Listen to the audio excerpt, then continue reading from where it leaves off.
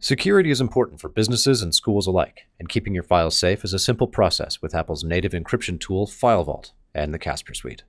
Leveraging the Casper suite, you can enforce FileVault settings for each device, ensuring they are encrypted, keep track of your encryption keys, and easily audit and report on the encryption status of your devices. And by using the native OS X framework, you don't have to install any third-party utilities or worry about compatibilities during OS upgrades. There are two types of encryption keys available: the institutional key and the individual key. They each have different advantages, and working with your security team or your IT staff to choose which type is most appropriate for your needs before you start will save you a step when creating the payload to deploy to your endpoints. If you choose to use an institutional key, you can create and upload a certificate to the Jamf software server, or the JSS, and have the Casper suite hold on to it for easy recovery. The individual key is set up for this example. This will create a new key for each encrypted device, and, in the next step, you can set it to store the key securely in the JSS, taking the job of saving the key out of your end user's hands and putting it in IT's. You can use either a policy or a configuration profile to deploy the encryption payload to your endpoints. The end result and setup process is very similar. This example will focus on the configuration profile.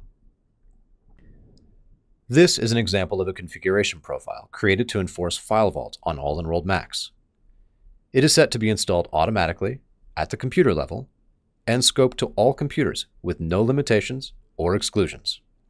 But you can scope it to any group, building, site, or department that requires security and omit any group that doesn't. It's completely up to you to decide who gets this profile installed on their machines and when. In the section where it asks you what kind of key you intend to use, there is an option to keep the individually created key stored in the JSS. To do this, you can create the setting at the beginning, saving the step referenced earlier.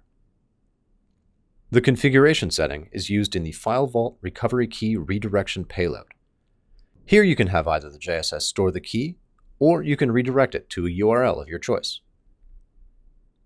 Once you have the policy or profile built, scoped, and saved, it will take effect as soon as the computers you have targeted check in to the JSS.